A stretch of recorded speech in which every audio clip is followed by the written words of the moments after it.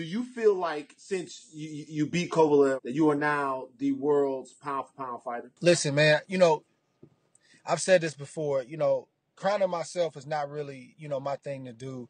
Put it like this. I definitely feel like I put myself in position. Before this fight, all the buildup of the fight was the winner of this fight should be recognized as the pound-for-pound champion. And now that this fight is over, I don't see why it should be any different. Anyone who still feels like the decision shouldn't have gone your way, what do you say? Well, I think people are entitled to their opinion. It was definitely a close fight. Let's just put that out there. It was a close fight that I feel I won, hands down. I felt like I earned it. I felt like I did what I was supposed to do. I felt like I took it from the champion. Excuse me. A lot of times in close fights when there's a knockdown, a lot of times, especially for casual fans, it's just like this thing where it's like, oh, he knocked him down, he should have won. That's not a reality. That's why we have 12 rounds. You have to look at the totality of the fight, and you have to add those rounds up.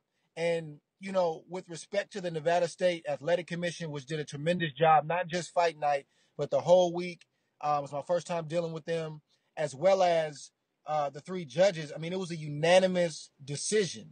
It was three judges who felt the same way, even though it was close. So to answer your question, I don't have a problem with anybody feeling like maybe Kovalev got it by a round or two. That's just a difference of opinion. Maybe a round you thought that, that went to me, you thought maybe should have went to him. That's understandable. But anybody that's out there, blowing a horn trying to say that it's a robbery or there's some kind of political attachment. And if you know anything about my career, I'm not the guy that gets those kind of breaks. I'm not the political fighter. I'm always the guy that has to earn everything. So if I got my hand raised, trust me, I earned it. Will you give Kovalev a rematch?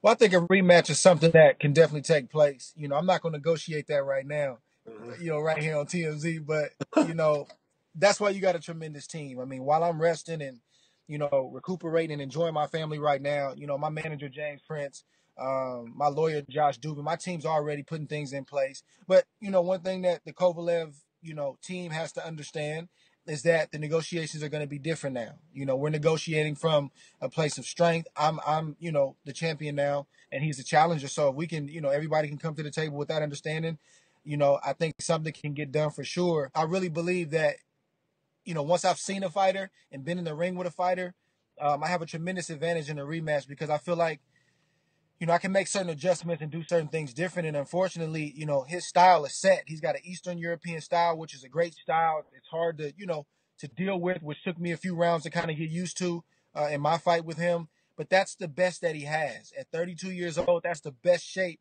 that Kovalev can be in. That's the best fighter that we're going to see. And I don't believe the fans saw the best Andre Ward. I think they saw a necessary Andre Ward, somebody who can bite down, scratch and claw, and dig out a tough win. But being that I've seen him, the rematch is going to be a lot different. If you like what you just saw and you want to see more videos of your favorite athletes, crazy stories, and just all the best off-the-field stuff, subscribe to the TMZ Sports YouTube channel. The subscribe button is right here, and check out more of our exclusive content right here.